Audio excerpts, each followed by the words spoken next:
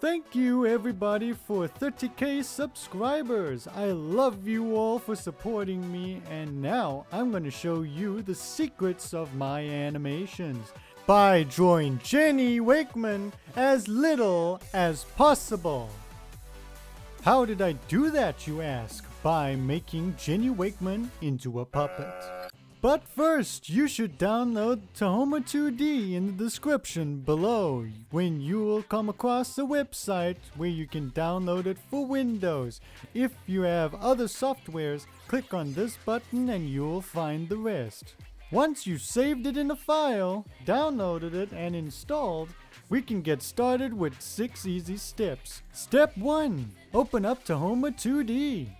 And for this first project, we're going to call it Character Model. We're going to separate our character's body parts into different pieces. Excuse me. You can call the scene whatever you want. I'm just gonna call it Jenny Character. This is a lot easier if you can find a reference. You can find this on Google or in the description below. If you already have a character ready, it's as simple as dragging and drop and import. Click on A on your keyboard to use the animation tool and move it accordingly. Use scale if necessary.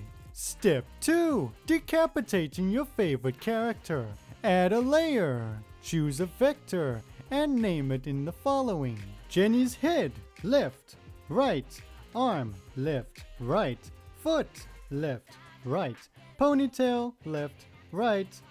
And since Jenny's neck is as thick as her thighs, I'll leave it at 1 layer. If your character is not Jenny, separate those thighs, just like your sister. And this is what you should have. I almost forgot chest and hip. Part 3. If you don't know how to draw, I feel sorry for you. And if you can't follow what I'm about to do next, I suggest you get good. Click on G to get geometry tool, change it to an ellipse and trace Jenny's head.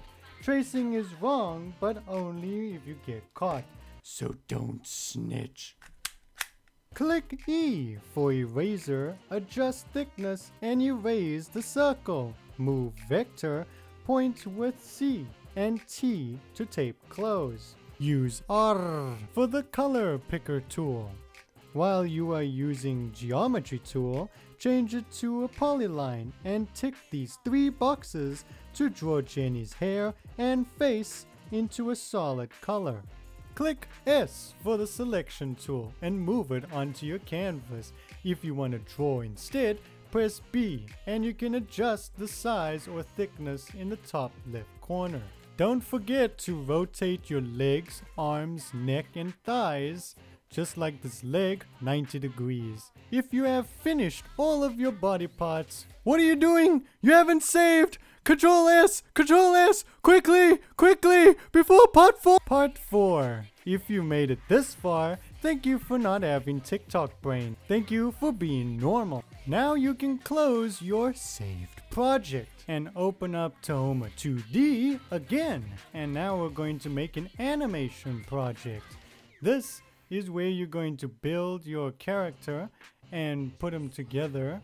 But first we're going to have to find your drawings and import them. So click on the settings that you need and then change your frames per second and then create scene. Uh-oh. Just kidding. So we're going to add a layer and we just need to add 1. Make sure it's a vector layer. You can name it whatever you want. And this is where we're going to animate our character. But first we need to go into the browser tab and then look for Tahoma 2D, drop down arrow, library, and we're going to focus on 2 files, which is vector brushes and custom styles. This is where we're going to put our drawings in step 5. Now we quickly go into your file explorer, go into documents and find your saved file, your character model, and then click go into drawing file. And then we finally get to see all of your body parts that you have made. Drag and drop it into the custom styles and vector styles. I'm going to show you what is the difference between the both of them in part 6. Yay, it's almost over. I can finally see my wife and kids.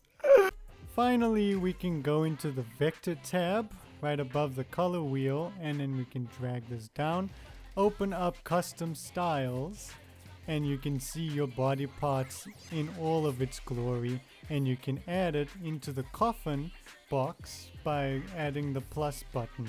So this is how it works. So you can draw using your vector brush and draw on your canvas and size it up with this little rectangle on the corner with the pump tool.